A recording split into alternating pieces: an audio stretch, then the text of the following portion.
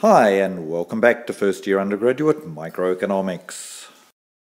Our topic is externalities, and the question we're going to look at in this presentation is what is the socially optimal level of trade with a positive externality. You're going to find that with a positive externality, the socially optimal level of trade is no longer the level of trade that we get from our perfectly competitive market. So, the second question we're going to be asking ourselves is why does the socially optimal level of trade, when we have a positive externality, why does that differ from the market outcome? Let's start with a reminder: an externality exists if one person's actions affect another person's welfare, but there is no compensation. And last time we introduced Sam, who had a problem with sweating, and the positive externality was that when Sam used deodorant, that provided a benefit to Sam, but it also provided a benefit to his co-workers who didn't have to put up with his bad sweaty smell. So we have the demand curve by Sam for deodorant, which is our dotted green line here. And that demand curve is also Sam's marginal private value curve for deodorant. So the dotted green line tells us for any quantity, say 3 squirts of deodorant, what is Sam's marginal value, willingness to pay at the margin, for an extra squirt of deodorant.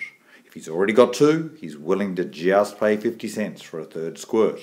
The dotted green line tells us that as well. However, because we have a positive externality, on top of Sam's marginal private value for deodorant, there's also the benefit to Sam's co-workers. And remember that every time Sam uses another squirt of deodorant, he creates 20 cents worth of benefit in total for all his co-workers, because they don't have to put up with as much of his sweaty smell. So, the marginal value in total, or the marginal social value of the third squirt of deodorant by Sam, is the 50 cent private value plus the 20 cents in marginal external value. And so the total social value is 70 cents. That's the total marginal social value of the third squirt of deodorant. The solid green line is the marginal social value curve. For any quantity, let's say 3 squirts of deodorant, it tells us the total increase in value to society when Sam buys that third squirt. It's the private value to Sam plus the external benefit to his co-workers, which comes to 70 cents. So let's start answering our questions. First, we'll start with a simple bit. What is the amount of trade if the market is perfectly competitive? So let's look at the deodorant market, and we need demand and supply. We've already worked out the demand curve. If Sam is a price taker, then the demand curve is the solid green line. And we can put on our supply curve, which is the upward sloping solid green line. Just to remind you, the supply curve is also the marginal private cost curve. Remember, the supply curve is the marginal cost curve to the private suppliers of a good. In this case, the good is deodorant. And the supply curve is also, in this case, the marginal social cost curve. Why? Well, we've only got one externality here. It's the externality on the demand side. It's the externality in consumption of the deodorant. We've already incorporated that by our blue line here, which will be our marginal social value curve. So our marginal social cost and our marginal private cost are the same because there is no externality in the supply of deodorant. And where is our equilibrium? Well, that's easy. It's where supply and demand intersect. It's at a price of 50 cents and at a quantity of 3 squirts of deodorant per day. So left to the market, Sam will buy 3 squirts of deodorant per day at a price of 50 cents per squirt.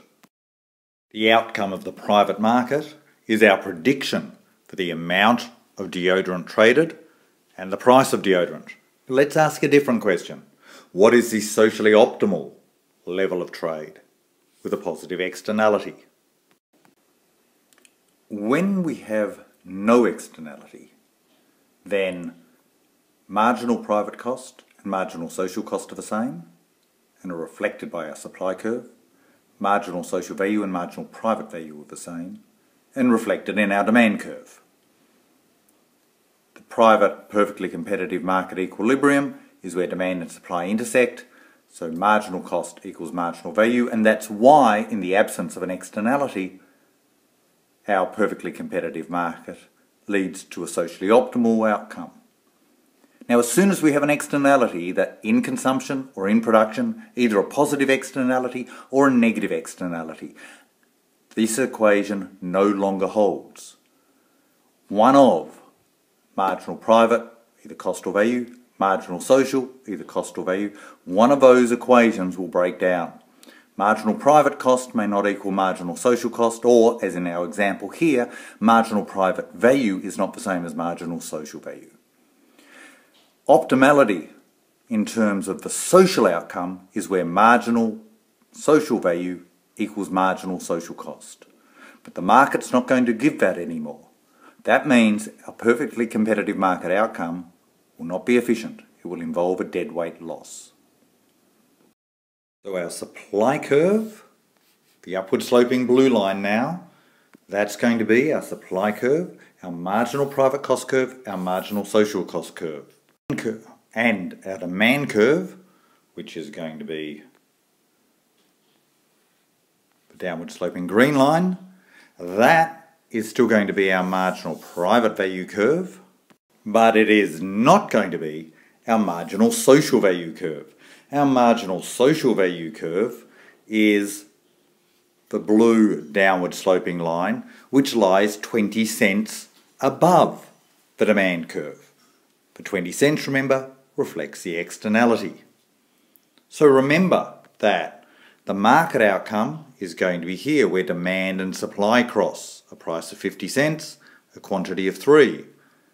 But social optimality is where marginal social value and marginal social cost intersect.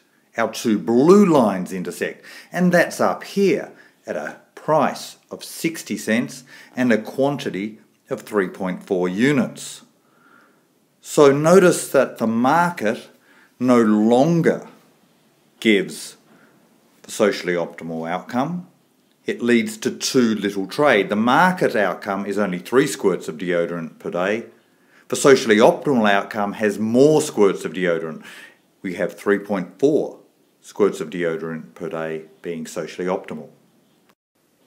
So when there's a positive externality, trade in perfectly competitive markets leads to too little of a good or service being traded from a social perspective. And if you think about this, it is sort of common sense. Whenever Sam squirts deodorant, he creates benefits that he cannot capture. When he makes his private decision, he worries about his private benefits. So he will tend to buy too little deodorant because he's not taking into account the positive benefits that he creates for others. Now, this is referred to as a case of market failure. And we're going to explore later on in this course how that may justify government policies to try and improve the market outcome. Talk to you later.